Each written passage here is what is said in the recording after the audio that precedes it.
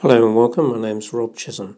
I'm going to talk to you today about rotoscoping and also choosing an application for your device. So the problem appears to be apps are really cheap, like £5–10, maybe £20 at a push.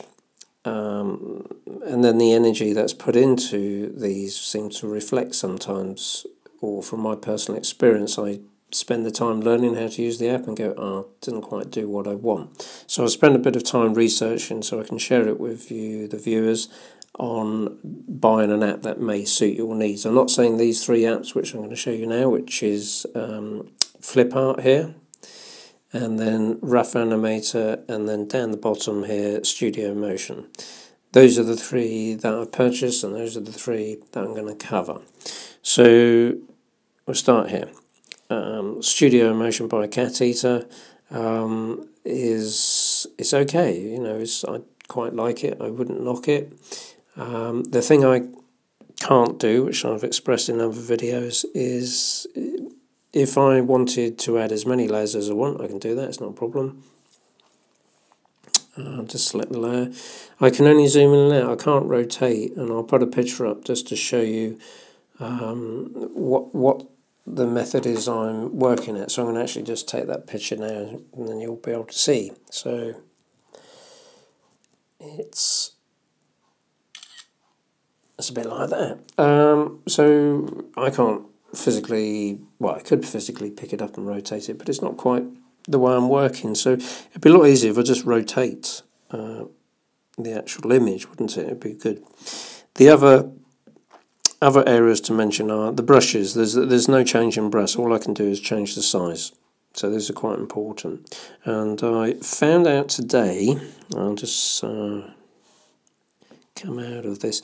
If you were bringing in a project you filmed at 100 frames per second, you'd only get 1 second. The rest of the frames would be missing. Obviously, it only goes to 30 frames in this program.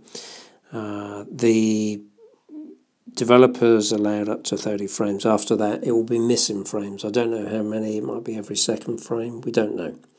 So I couldn't tell you that information. But, it's okay. It's not bad. And you can, it appears, add as many layers as you wish. So I'll just put them up there.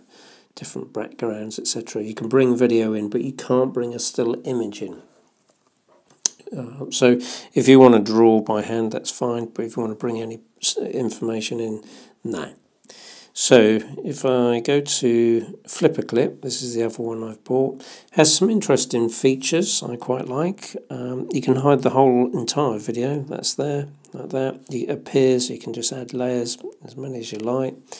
You can't undo layers though, there's no undo for undoing that. So you'd undo it there. Remove, just take those out.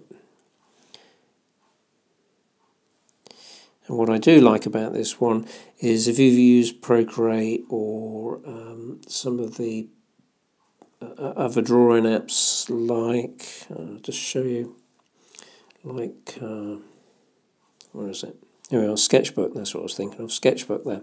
If you use Sketchbook, you probably like this. You can also, let's just highlight the layer, yeah.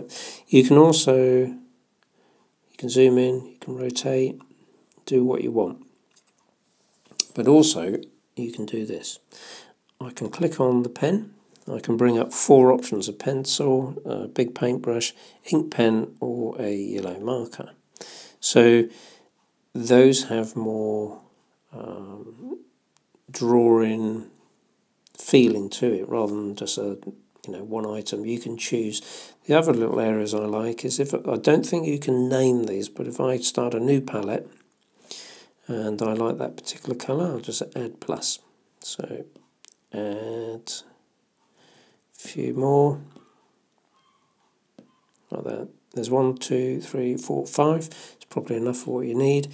So there's a lot more you could do in here. I've only had this a day, I'll point out as well.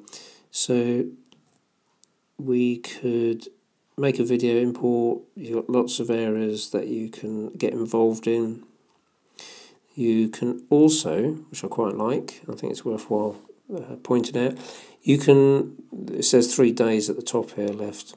and what it's saying is enter, submit your inspiration, etc. They've got a really good forum, so it gives the impression there's a group of people there, and those people are probably really active, and I think it's worthwhile pointing out the amount of money you pay for an app, £5 or whatever. The developer doesn't get the £5, you know, it's watered down. It's probably only one person there who's actually working on that. So, oops. How can I open? Oh yeah, open it here. So these people give the impression that they're actually got a team of people working in there, which gives me a bit sort of scope. I've looked at their forum. People have suggested ideas, a bit like LumaFusion or Procreate. You put an idea forwards, and the developers get on and make it happen if it's something enough people want it. So I think when you choose an app, these are important areas you need to consider rather than blindly going in, because once the developer gets bored and stops, that's the end of it. So you do need some driving force, and a team of people is better than just a few. So there's other tools here which I haven't really explored too much, which I'll do in other little tutorials, shall we say. This one here, it just gives it's got audio. It's quite cute. So, you know, it just gives you an idea of what you can do. And the other little app, which is here, Rough Animator. I was unsure if to get this one, because the interface is really, it looks like a 1990s Flash, sort of outdated. It could be updated. It's not bad. So you can bring in a single image there. Then from that I just draw that. So that's quite good. You can rotate, zoom in, do what you want. So that's quite useful. The colours you can add up to 1, 2, 3, 4, 5, 6, 7, 8, 9. And again you would just long hold, and the colour arrives there, and then off you go. You can put in where the layers. The layers are timeline. There you go. There's your timeline.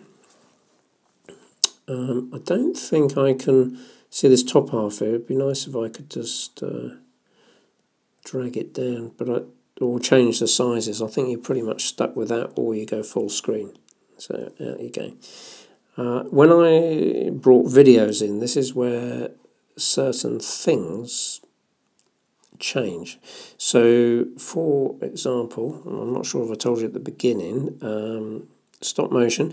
If you set this up, this has got 30 frames, so you can have 30 frames in your settings. There you go, 30 frames, so you can bring in a movie. But what happens if you film a butterfly at 100 frames, which is something I did? This only supports up to 100 frames. That means that supports 1 second. Thereafter, frames are missing. I don't know how many, but if you were painstakingly drawing this frame by frame, once you hit 100 frames, then things may be missing. So it may be better just not to bring a video in and just draw it by hand. But you can't rotate the image, remember. You have to stick as it is. Now, Rough Animator seemed to take a long time to bring in 43 seconds. I suspect either it needs to be rewritten slightly, or it is actually bringing in 100 frames per second over 43 seconds. And I'm unsure of that, but there's something I'm asking. When I did FlipaClip, when I brought in a project, it seemed to... I think it's going for every frame. I can't be sure, but out of all of them that I prefer so far, they've all got their little areas, niche areas of what's nice. I think I prefer this one. It's a bit more like Procreate. That's how I'd look at it. So you change the size. You just seem to be working similar to that. It's a nicer drawing experience. The one thing you can't do though, if I was to press and hold here, I want to select that colour, that would be useful like Procreate, you can do that. Or double tap, undo. No, you have to go up there. So every time I want to choose a colour, I will have to go and choose one. From the list here, I'll have to go, let's go and get that one. or I can go like that. There you go. Oops. Oh, no. I would go, there we are. So if I wanted to choose a colour, I would have to do that way. It'd be nice if I could just hold on the screen and select that colour. Anyway, it's just to try and help you all understand your needs before you buy, because there's nothing worse than spending all that time learning about these little apps, which don't cost a lot of money, to then find it doesn't suit your needs or there's something missing.